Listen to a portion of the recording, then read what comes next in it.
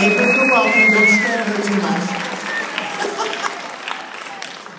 Let's talk about, I tell you what, I'm gonna give your follow spot guy a workout. Is that all right?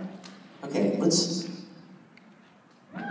right, I want you to follow me, and I want to talk to you guys. We'll have a question and answer about anything. I tell you what, can we bring the house lights up? Is it doable? Yeah. Is it doable? Doable, it is. Did you see the Star Wars thing from San Diego? Do you know how much I love you guys? This weekend is San Diego Comic-Con. And I bet I had 1,000 people say, are you going to San Diego? Nope. Going to Memphis.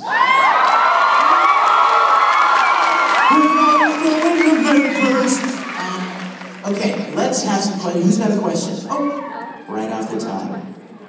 What's your favorite convention story? What's the funniest convention story you ever encountered? I've had way too many funny convention stories. Crazy conventions. Pardon me? Most recent, okay. Okay, let me think. Wow, okay. I'm going back week by week by week.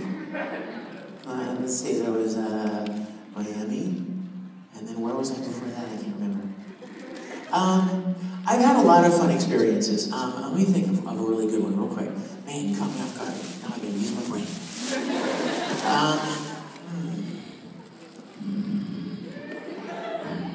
Okay, I have a fun experience.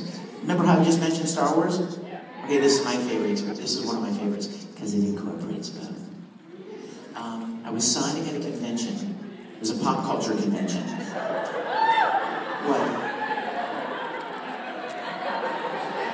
What?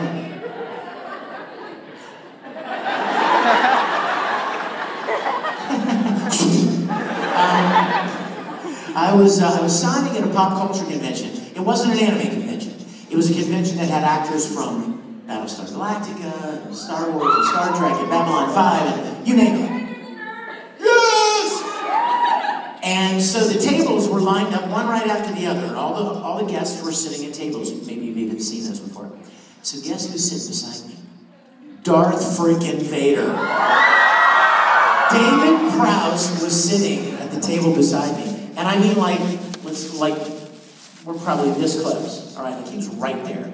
And I had seen him earlier in the weekend and talked to him briefly, but he's sitting there. Now, he's an older gentleman, okay?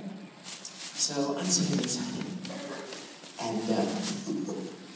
And I have this bad habit whenever I see a Maka cosplayer.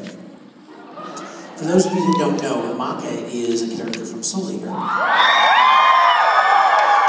I play her father. So whenever I see a Maka cosplayer, I tend to do what poor daddy in the show does. So I'm sitting there, hi, what's your name? I say, hey, you look great, nice to meet you. Okay, and it's your first time here all weekend, and you're poor David Prowse sitting over here. And suddenly I look up, and here comes a Maka cosplayer, and I go, Maka! And David Prowse goes, and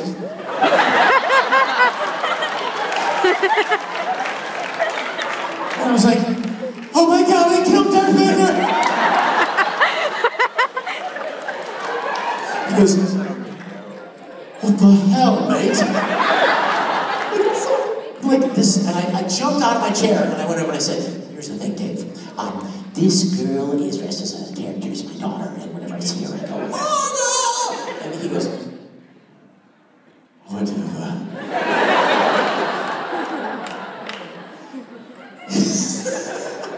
And then one other time with Darth Vader, he was walking by my booth, and there was a banner, and it had a picture of Ed, and it said, Mignogna, Edward Eller from Full Metal Alchemist. And I had a nice, really, I was very excited because I had a nice long line of people in line, and like David Prowse, was walking by, and he looks at my banner, and he's standing, and I'm signing, and he's standing right there, I'm like, don't think. He's looking at me standing, and he's looking at my banner. And then, so I thought I'd go say hi. So the person who was in front of me, I'm like, one sec for me. And I went over and I said, hey Dave, how's your day going? And he goes, my day's going fine, man. What the hell is Full Metal Alchemist? He didn't say hell. He said the F dash dash dash word. Not in a bad way. It's just his thing, I guess. So that was a fun experience. Was killing Darth Vader all over again. Okay, I wanna find a young lady here. Yes? Have you ever tried to perform alchemy? Have I ever tried to perform alchemy?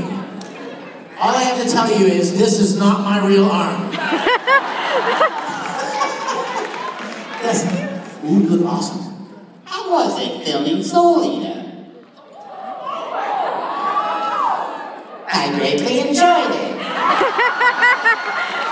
I love Soul Eater. You know, I auditioned for several. You know what? Something funny happened with Soul Eater. See, now you know how I feel, right?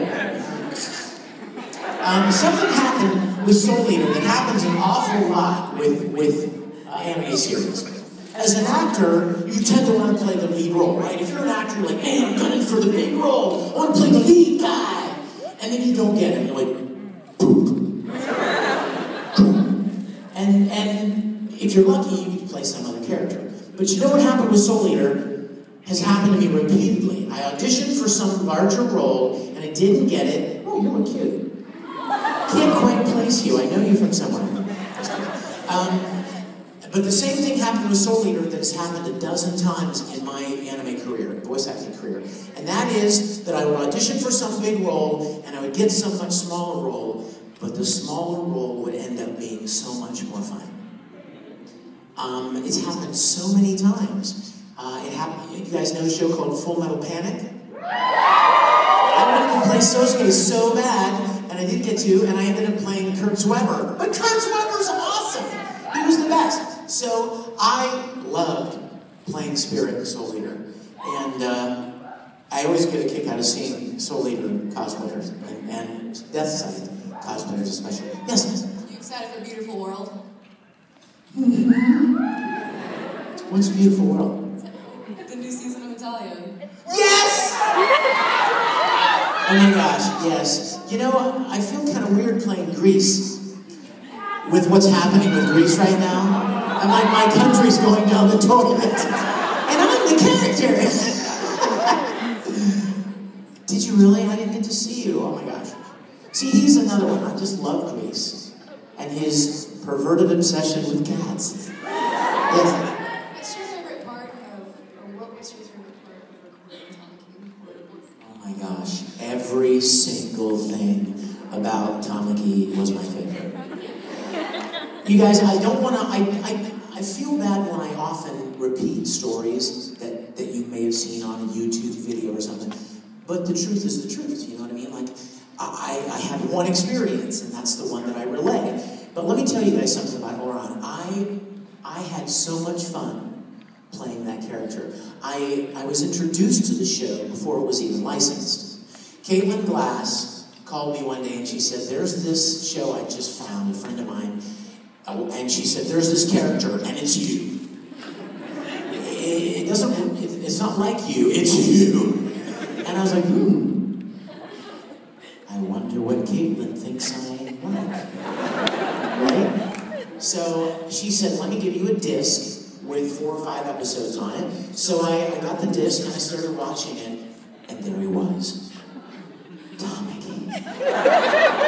And he was so smooth and so sweet and romantic and handsome. And he runs this host club and he's so kind to the ladies. And I was like, yeah, Caitlin. Bow, chicka, bow, bow. It's like, Caitlin, she likes me. And then I got to the episode where he's wailing in a pile in the corner, sobbing and acting like an idiot. I was like, wait a minute. Which one of these do you think is like me? And so, but the point is, I fell in love with him. I love Tommy. So I wanted so badly to play that role, and when I did get to cast in that role, when we were recording that show, I don't think there's ever a character, maybe Rain now in Free, but to that point in my career, there was no character that I played that I savored every moment of the recording session. A lot of times, even with Full Metal, I didn't know much about it. It was all new to me as I was recording it. I didn't know a ton going into it. But with Oron, I knew a lot about it, and I was already in love with it. So every time I would go in to record Tamaki, I was like, oh, I love this show so much. And I would purposefully mess up the lines so I could record it again to make it last longer. Yes? You know, I shouldn't even let you ask a question with your little animals on my head, but that's okay, I love you. I know, right? When you were doing the voice of Matt, what was your inspiration and something you pulled from to develop the voice of Matt with it? Well, when you go into a studio to start recording a show, you draw your influence from different things. One of the main things is like what the character looks like. Like you look at an image of this guy and you're like, okay, what would his voice be like? And you kind of come up with something. But then you'll throw it out there and the director may say, try this. Or why don't you deepen it a little bit? Or why don't you make it a little nasally? You know, or rounder. You know, I mean, and you start, so now the director has input. And then so your ideas and the original art design and the director's ideas, and then finally, sometimes you're influenced by the Japanese. Like some of the Japanese shows that we do, the people that created the show, like they want it to sound like theirs. So people will get cast that sound as much like the original actors as possible. You know what I mean? And then sometimes not. Like in the case of Full Metal, you probably all know a girl named Romy Park voiced Ed in Full Metal in Japanese, and she was amazing. And I remember going, I can't do that. I mean, on my best day, I can't sound like that. But the good news was that the Japanese, I found out later, that the Japanese owners of Full Metal, the creators of Full Metal, wanted Edward in English to be more masculine. They wanted him to be more guy, boy, so they decided they wanted a guy to be cast. Same with Al. So there are a lot of influences that go into the voice. And he was a lot of fun. He was just he was an evil honor student, wasn't he? Yes, but a comedic one. Like a harmless one. Yes? Will you tell the donut story? Really? Okay, how many of you, put your hands down 1 second, because we need to see show of hands, because I need to know the truth here. How many of you do not know the donut story?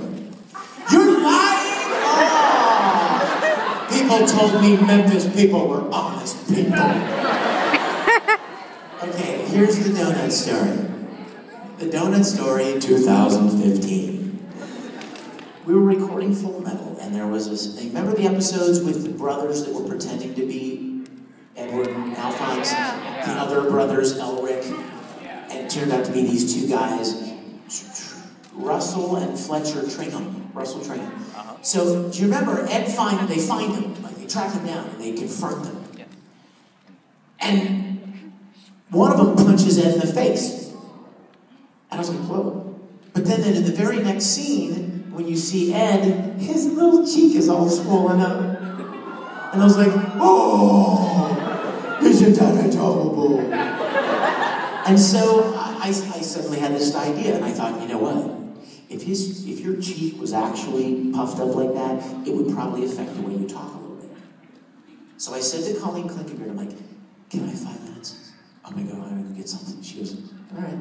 So I run to the vending machine room, and I was looking for something that I could put in my mouth that could approximate the puffy cheek. Doritos, no. Cookies, no. Lifesavers. Powdered sugar donuts.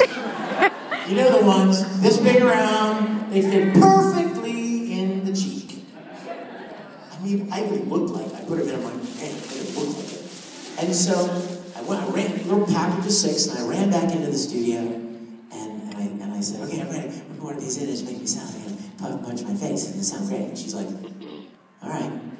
So we got in the booth, and I put one in. I'm like, okay, I'm ready, go ahead.